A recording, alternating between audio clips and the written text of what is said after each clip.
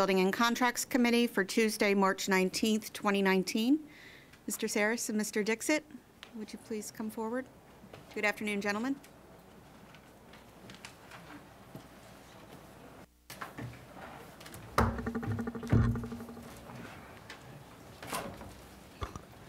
Good afternoon. Good afternoon.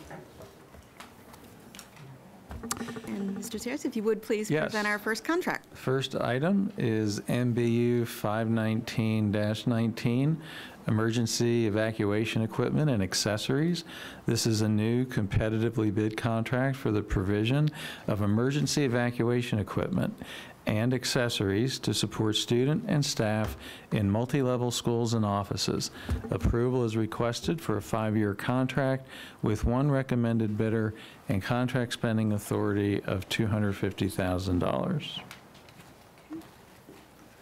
Questions? Ms. Rowe? So specifically, what are we buying with this? The emergency evacuation equipment looks almost like a little canoe, if you will, and then the individual is strapped onto that piece. Oh, there you go. Yes. And it helps us get people out of the building, basically. That is correct. Okay. Other questions? Hearing none, thank you. Okay. Second item, CWA 101-19, Catering Services for New Teacher Orientation. This is a new competitively bid contract to provide catering services for the new teacher orientation meetings to be held during the months of August 2019 through 2021. Approval is requested for a 3-year contract with spending authority of $81,000. Questions, board members? Hearing none. Next item. Next item is ARA 914-19, Leadership Courses and Seminars. This is a new cooperative administration of programs contract for a variety of non-credit courses, primarily for non-certificated employees in specific training areas and general leadership development. Approval is requested for a 3-year, 2-month contract and contract spending authority of $297,000 with Community College of Baltimore County. Thank you. These sound like some terrific offerings. I did want to ask if we are expanding the offerings with this approval, given the lifetime expenditures and the requested authority, either in the number of individuals that will be able to take advantage of this or through the types of courses being offered? A little bit of both. Okay. Well, we found a few programs that were being offered in schools that we want to include in this. The conversation we've had a couple of times. Sometimes schools spend things themselves, so we're incorporating those into the contract, and we are hoping to have a few of the courses were canceled in the 3-year cycle before, and we're hoping to be able to have all of those filled this year. So. Thank you. And do you know approximately how many individuals will be served by these courses? If you had to put a ballpark. Each class, we run it between around 16 people in each class. So if we did the math on 16, that would, and then in the Spanish programs are for a whole school office, and the project management ones would be, and the customer service programs would be a whole office as well. So it's a good number. Great. And does the authority cover the demand for these classes? I think this so. Sufficient? Yeah, I think so. To anyone who would want. And we do evaluations, and they've been very successful. So. Fantastic. Other questions? Ms. Rowe. So when we see the word cooperative, this says it's a new cooperative administration of programs. Does that mean like the books and the gym clothes? No, this is a special provision under the state code that allows education agencies and others to work together where they have programs that could benefit one another. Is there language on this form so that I can stop calling that type of thing the gym clothes and the books? Like, what, is there Yeah. an industry-specific word Oh. that means the schools are buying the stuff, and then we're having a contract that represents all the stuff they're already buying? Well, the generic term, I guess, for the school purchases are school activity funds or school activity accounts. This is not what that is. Okay. Cooperative contract is the statute that we're using to have a relationship with another government agency, in this case, the school, Okay. the community college. The issue I was talking about was, I think the word you're looking for is school spend. When a school decides to Because you mentioned spend something money. in your comments that made me think that this was like Schools that. themselves can use their own funds to offer a course, in this case, conversational Spanish. So that would be a school fund decision. So there's some of that that in would be here. a different group of people. So again, school spend, I think, is what you're looking for as the term, is if the school makes the decision to spend versus my office offering the program on behalf of employees. And so there's some of both in this contract? Correct. Okay. And the term cooperative, Ms. Rowe, refers to the procurement method that applies here versus an RFP, which does not apply, which would be a competitively bid contract when partnering with another government entity, as was stated, that cooperative contract becomes an option for procurement. You're welcome. Mr. McMillian. I noticed a couple of the bullets point to a certificate of professional certification or professional development. Are the employees inclined to pursue the actual, it's not a degree, but the certification?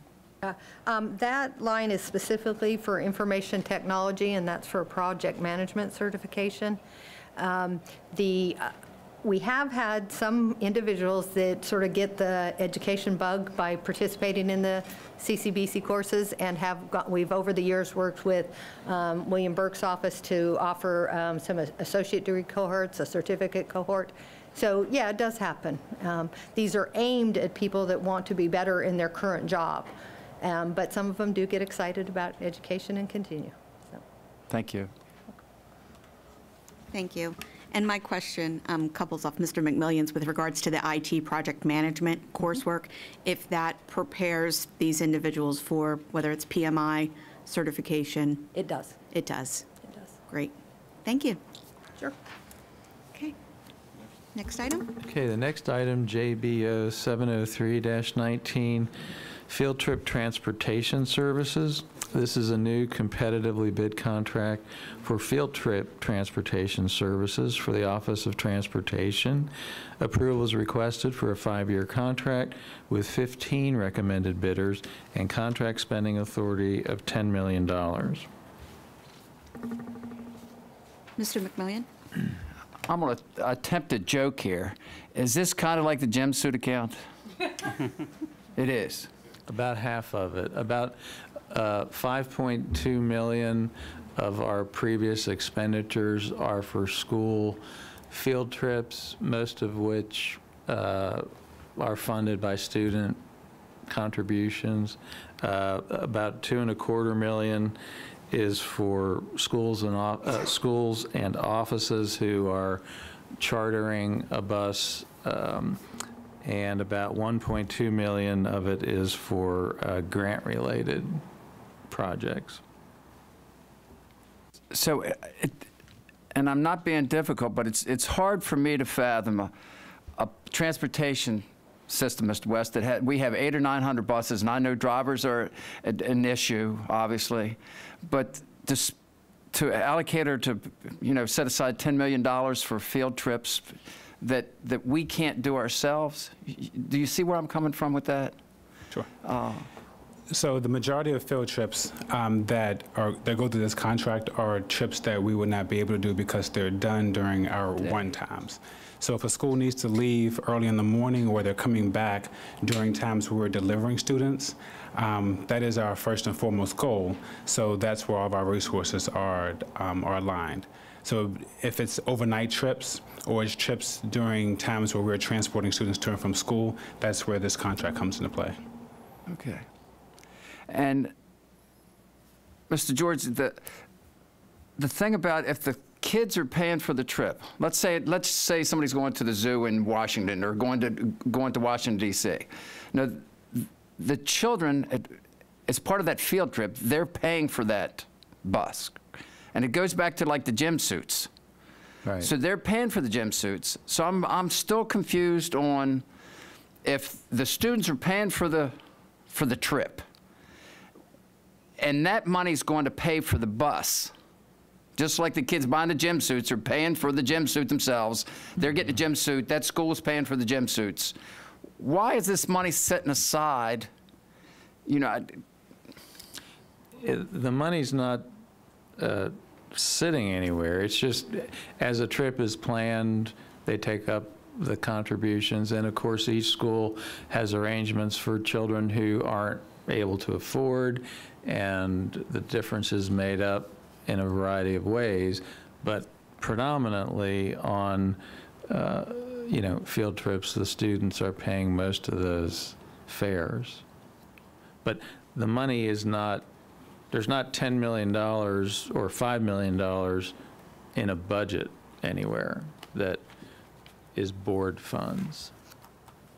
Now, the athletics office, for instance, has its own budget for transportation. And much of the spending here is, you know, for that purpose as well. Yeah, now I understand that piece because, you know, through the athletic office, each school received X number of dollars for their field trips 3 times a year, or for the athletic trips. And then if we didn't have that, you know, if for whatever reason we overspent that, then we were responsible, the local school, to pay for that, you know, to make up that difference. Right. And fortunately, when I got my CDL, then we were in a situation where I was never in the red again. I was always in the black with that piece. So I'm just trying to understand And we this. still do that, you know, I think make buses available for teachers and staff who have CDLs. We still do that. Oh, yeah. Yeah. In fact, Wayne Hopkins in the back, Wayne helped me years ago get the bus for Chesapeake High School. So there was a reserve bus at Chesapeake High School. Anytime I needed it, you know, I made the arrangements. I called the dispatcher or emailed the dispatcher and said, this is what my plan is for the week.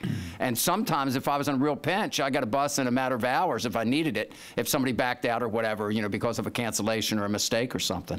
So that was a great benefit to the local school, because nobody ever asked for remuneration for diesel fuel, maintenance, anything. All I had to do was pay for the, you know, somehow work out the driver out of my budget, but that was a great part of it. And that is still done at certain schools that can house buses. We still do have buses assigned to different schools, and those schools that have teachers with CDLs, then we have buses at the bus lots that are assigned, that are reserved, that if they could just contact us and say, I'm coming on X day to get the bus, that we still work that plan out with various high schools. Yeah, Chesapeake High School, we didn't have a place to lock it up, so I would go to Hopkins Creek. Exactly. And pick it up whenever Exactly. I needed it. Thank you, gentlemen. Thank you.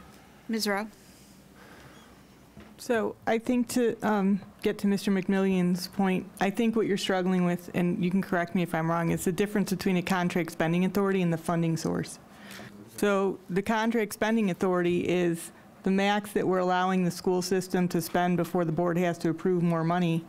But the funding source right underneath that is operating budget, student activity funds, and grants. So it's not like we're saying spend $10 million or hold $10 million. What we're saying is the school system's allowed to make the decisions to spend or not to spend up to that much. But ultimately, when we're saying the funding source is student activity funds, that's a revenue source for the school system.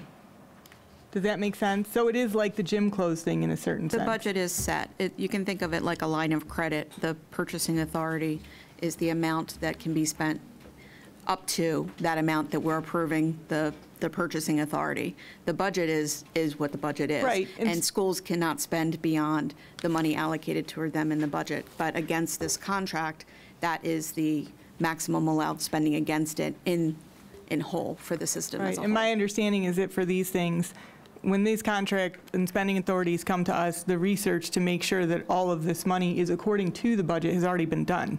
Correct. Correct. Okay. And a key piece would be Mr. the approved McMillion? vendors in this, right? I mean, the 15 vendors or whatever there are listed? Yes. Correct. In other words, we can reach out to any or all of them to get a quote to see who's available on, April 22nd to go to the National Zoo. And do you have 2 buses, or can you take 100 kids? And we have the pricing here is provided based on the number of hours and or whether it's an overnight or long distance trip beyond 1 day. And each vendor has a price that they've bid, and the schools will get quotes from the most competitive priced vendor they can who's available. But we have these 15 options. Yeah, and there's a lot of variations in those prices when it comes to mileage and hours. Right.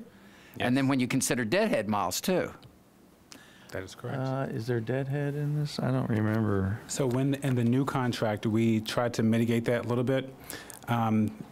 It's charged portal to portal. So basically the vendors are charging when they pick up at the school and they drop off. Now that's a real change, because if you consider Woodlawn coming to Essex, for the people who don't understand deadhead miles, in the old way, they would charge from Woodlawn, from the lot, to Chesapeake High School, pick us up and take us wherever, and then when they dropped us off, they would charge us from Chesapeake High School back to the lot. So you might be looking at 60 miles there times, if they wanted $3 and some cents a mile. So that's taken off the table. We modified there was a change in this new contract. So that would affect athletic trips? Yeah, most of these prices do not seem to have a deadhead mile like we do. We still have with regular daily school bus transportation contracts. That's still a provision for the contractors who work every day to take children to school and back. But in this contract, I don't see that provision anymore. Okay. And your day-to-day runs, those lots would probably be closer to where they're actually doing the runs. When you say, Mr. West, if Harris Bus is doing a bunch of runs, they're going to do runs in the Middle River, Essex, Kingsville area. Absolutely. Right. Absolutely. Yes. Where when you get in a pinch and you need a bus and you can't get a bus and you have to go to Woodlawn, then that's where the deadhead miles came into athletic trips. Correct. Because you wanted somebody as close as you could to your school to try to save on the cost. Thank you. Thank you. Gentlemen, do we know the cost per mile difference between using our own buses and drivers versus chartered services? What that per mile difference would be, approximately? It would depend on the vendor and what the purpose is. So the contract is written that they can charge a per mile rate or they can charge a flat rate. So it would depend on the trip and it would depend on the vendor. But we do have a set rate that it costs the BCPS bus to run. We just can compare that to all of the vendors. And what would that be roughly? Could you give us a range in terms of, are we talking 25% more to use charter? Are we talking 50% more? Across vendors, what would you say that differential? So of course we'd have to only compare it to school buses because this contract does include motor coaches as well, and we don't have motor coaches, so we'd only compare it to school buses. School bus to school bus.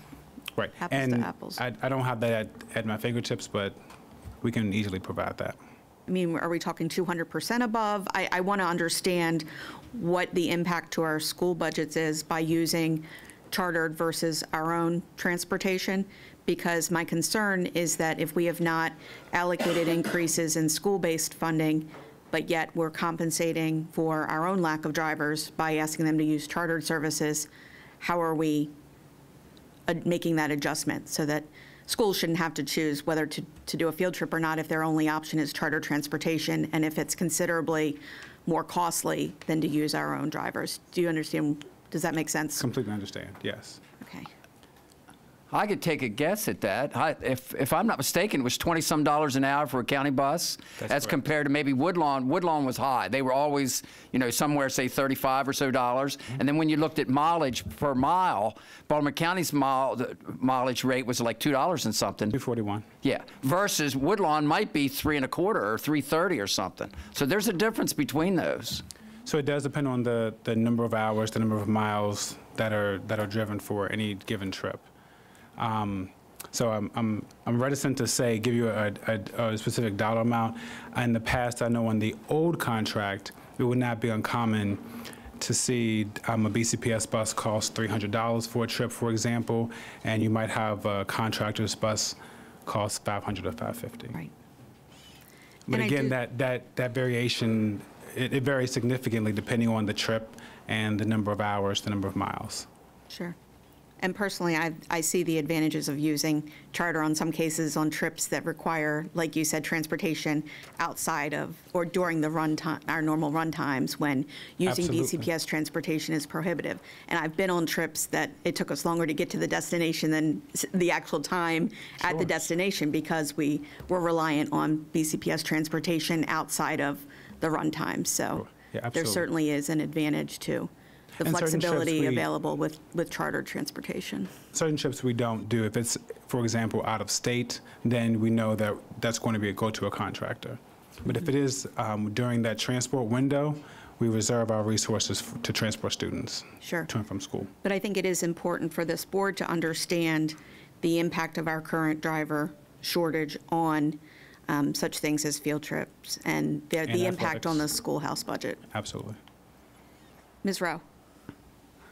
So one of the things I'd like you to speak to is, since we have transportation issues with a shortage of drivers, but my concern is that, are there ever situations where we're dependent on the BCPS bus and people call out and routes have to be rerouted in such a way that are either late or canceled because of the reorganization of too many drivers calling out or not having enough drivers? Does that situation in our transportation department contribute to the need for contracting field trip buses? Because these field trips get paid for. You wouldn't want to have to cancel it or have kids not go because a bus wasn't available. So is this how we're preventing that sort of a thing from happening, because our own transportation department has certain fluctuating dependability issues? So typically when Baltimore County is managing a field trip, it is going to be 9:45, 10 o'clock to that 1 o'clock window. That is done intentionally so that we have more drivers available. So even if there were delays getting students to school, for example, then you have literally 600, 700 drivers coming back. And then we can't just pick from any of them, but we have a much larger number of drivers to select to say, I need you to cover this field trip if one were open for whatever reason. But when we are accepting a field trip in the middle of the day, we have staff available. So we also have standbys available to cover if someone else is not available. So there's redundancies built in, and that is done to protect the ability to service that field trip. Okay, so we're not utilizing contract busing services so that it's not a transportation operational problem that we have that's causing us to use more expensive contracts. It's because the field trip is happening during run times? Field trip is happening during run times, or the demand is significantly great. So say, for example, there is a certain area just has a lot of field trips going on in 1 or 2 days, 30 or 40 field trips. Well, even at full capacity, that's not something that we typically see on a regular basis, so we don't staff for that on a regular basis. If we know about it ahead of time, we will try to do so. But we also remember during the middle of the day, we have pre-K, preschool running, so we have other things that are happening, CBI trips, and we schedule all of that and combine field trips in with it. So we do have a limit to the number of field trips that we would take, especially given a certain window. We ask at least 2 weeks. When we exceed our capacity, then we will coordinate to see if they can change days. So we'll do whatever we can to still run that field trip in the middle of the day, because we know it is a cost saving. It's more efficient for schools. Thank you. Thank you, Mr. West. Absolutely. Okay. Mr. Dixon, Hey, do you have another, Mr. Saris, next item? Next item, ARA 218-19, fuel, gasoline, and diesel transport and tank wagon. This is a new cooperative contract for the purchase and delivery of no-lead reformulated gasoline with ethanol and ultra-low sulfur diesel fuel for the Department of Facilities Management and Business Services Operations. Approval is requested for a 3-year, 3-month contract with the option for 3 one-year extensions with 1 recommended bidder and contract spending authority of $30 million over the term of the agreement. This is a cooperative agreement with Baltimore County government, who is the lead agency and who did the advertising and bidding for these prices. Thank you. So my one question you may not be able to answer since it is a cooperative with Baltimore County government, but I'm curious as to the terms and the pricing offered with the terms as is versus a longer contract duration, the 3 one-year extensions. Is there a rationale that you can speak to? That is typically how the county structures their extensions, 1 year at a time after the initial term. The pricing here is all based on the petroleum or the gasoline spot market. So all the bids are a few cents over, a few cents under the current price. And then it's delivered, there's a delivery rate, and then depending on whether it's a full tanker truck at 10,000 gallons or something less, there's a different rate factor for that. So I can just tell you that in November and December, we were paying $1.96 to $1.98 per gallon for diesel fuel, which is our primary product under this agreement. Okay. But it will vary over this term, and if the county decides not to exercise an extension, we'll still probably work with them on a successor bid. So those extensions would, I imagine, allow for maximum flexibility should Yes. another supplier be desired? Correct. Or should something that hasn't happened in a while, but a lot of market volatility can affect these contracts, and it may, depending on what's going on in the market, it may suit them. In the past, we've done a fixed price per gallon, which is different than this indexed pricing method. Okay, thank you. Board members, other questions? No?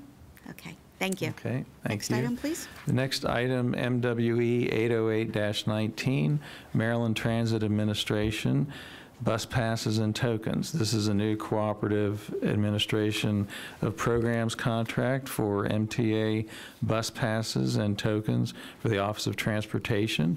Approval is requested for a 5-year, 3-month contract with 1 recommended bidder and spending authority of $350,000.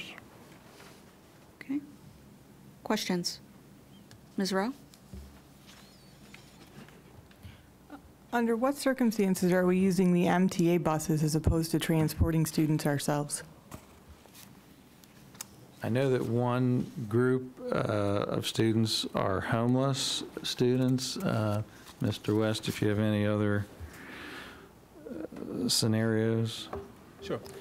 So there's actually 2 groups of students who we're using for this, who will benefit from this contract. The primary group are students who are experiencing homelessness, and the bus passes will be purchased for them. And it's actually in an effort to mitigate hurdles that they're experiencing. So on a daily basis, the students will go and they'll see their PPW or their homeless liaison in the school, and they'll get bus tokens. So we're transitioning from tokens to bus passes that'll be valid for a period of 30 days. Should the child not need the pass anymore, we can deactivate it through the MTA's website, but they will have a bus pass. It will allow them to go to and from school. It will also allow them flexibility outside of normal school hours so they can participate in after-school activities. But to answer your question, it is generally for students who are experiencing homelessness who live outside of the county by and large. Another group is we're working with extended day learning program, and students who will be attending evening school or extended day programs will also have this as a transportation option. We do have some school buses running, but they will have this as a transportation option as well. And approximately how many students will this contract serve? We're going to start out, the Title I office is managing this, so they're starting out and they're estimating it initially at approximately 100 students. Thank you. Other questions? Hearing none? Thank you. Next item, please. Next item, MBU 504-18, office supplies. This is a contract modification to continue provide the purchase of office supplies and equipment for schools and offices. Approval is requested to extend the contract for 11 months with one awarded vendor approved by the board in October 2017. This is a national consortium contract, and that expires in 11 months, which is why we're asking for this modification to the spending term. Okay. So is the consortium agreement also being extended, which is why we're extending our contract? Yes. Thank you. Other questions, board members? Okay. Thank you. Next item. Okay, next item is ARA 216-19, wireless services. This is a new cooperative contract to provide staff mobile devices and a service plan for the Department of Facilities Management and Information Technology. Approval is requested for a 1-year, 1-month contract with one recommended bidder and contract spending authority of $100,000.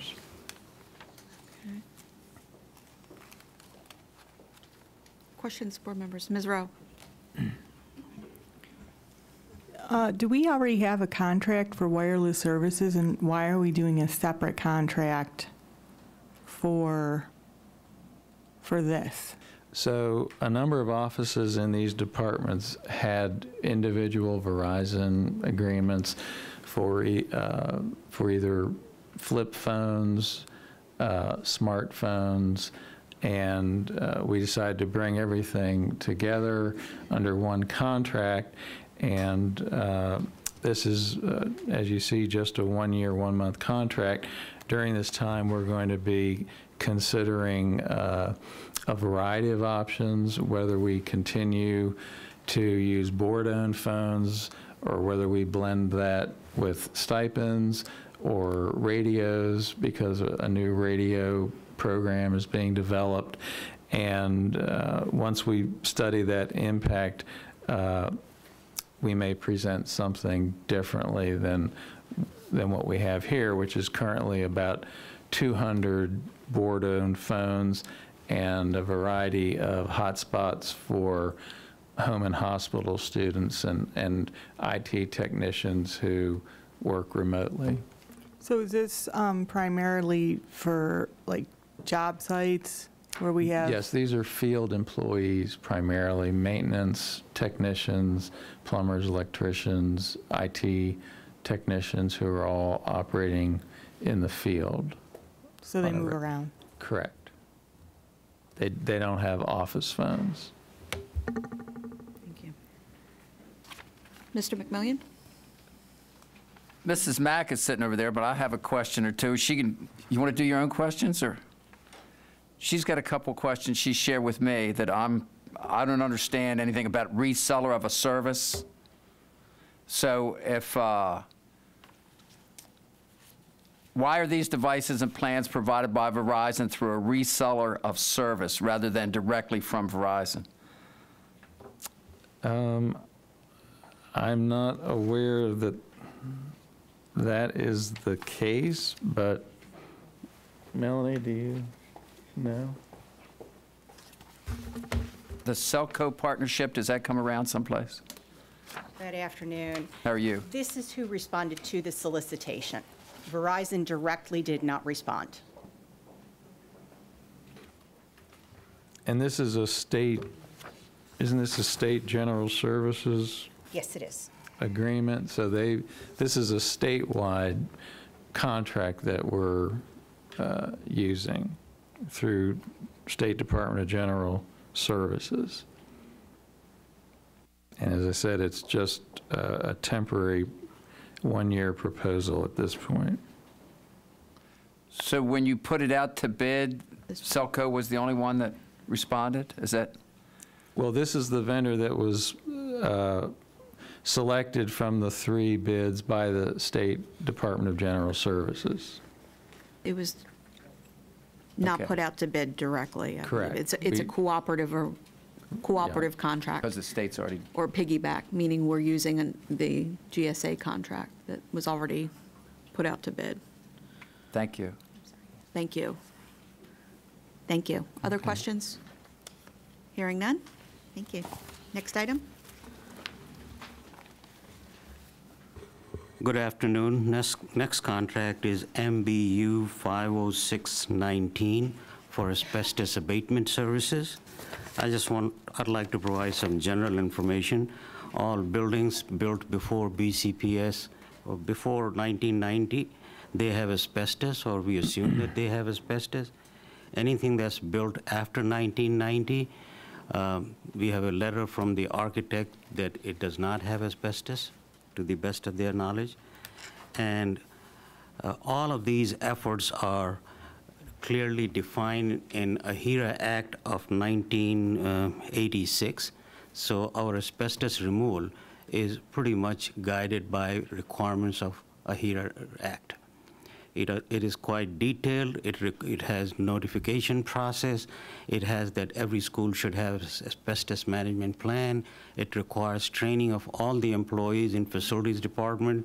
So as soon as we get information about a potential asbestos, this contract is used for removing that asbestos.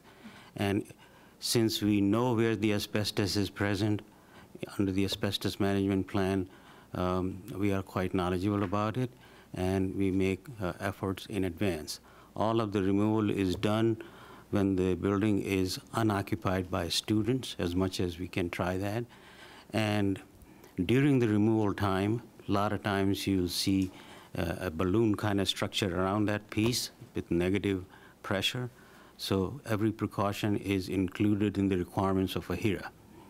So this contractor, or this list of contractors, they are certified, and asbestos is removed by certified contractors. Thank you. Ms. Rowe? Approximately how many schools are affected, and what types of asbestos are we removing?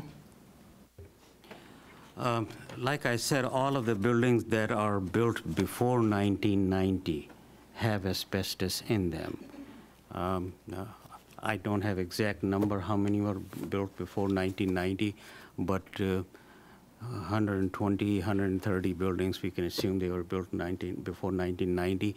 Building may have asbestos in it, but we don't remove it if it is encapsulated. The asbestos is removed when it gets into friable state or has the potential of getting into friable state, or if it is located at a high-risk location. Then we make an effort to remove that asbestos. So is there anything that we're doing to notify students or parents as to what are we doing in the meantime before it's removed to protect the student body and to notify parents about where these locations of asbestos that need to be removed are? Asbestos management plan is prepared by an independent consultant, and it is located in every school. It is available electronically, and it is located in our central office. If there is any activity of asbestos removal that may have an impact on a student, we make every effort to notify students, and the notification process is included in the calendar that is issued to all the schools and everybody in the BCPS. Thank you. So the funding source listed are both operating and capital budgets? Yeah. Is that because, is the capital budget used when the asbestos removal is associated with a capital improvement project? That's correct. And So it's done in conjunction with, yes. for instance, That's an right. expansion? Yes, and if we know there is asbestos, even if the building is demolished, asbestos has to be removed before the demolition is completed. That's the requirement. Thank you. So- Mr. McMillian? And so if we have approximately 120 schools that have asbestos in them, this is for those schools if, let's say, a plumber, electrician, some craftsman's in the building working, and he somehow disturbs the existing asbestos, then they go into the management plan and shut school down or whatever to remove the asbestos? If a plumber is working at a location where we know there is asbestos, we remove asbestos first, and then plumber works. It is very common for a lot of vinyl tiles to have asbestos in the mastic that was used. So if we are going to remove those tiles, the first thing we do is remove asbestos, and then the tiles are removed. So it is quite an elaborate process, almost like a surgery, but that's the requirement in the AHIRA Act. Yeah. But, and just to understand, so if you have a school that's not doing any special, construction work in it, that school's basically left alone? That's right. If it is not high risk, like this is an old building, I'm sure it has asbestos somewhere. But if it doesn't get into friable state, we don't remove it. Thank But you. if we knew that there was a piping behind you, which is a high-risk item, then we'll remove it. So a judgment call has to be made if the asbestos is not in friable state. Thank you. Thank you. Board members, do I have a motion to forward items H1 through H9 to the full board for approval? Second? All in favor?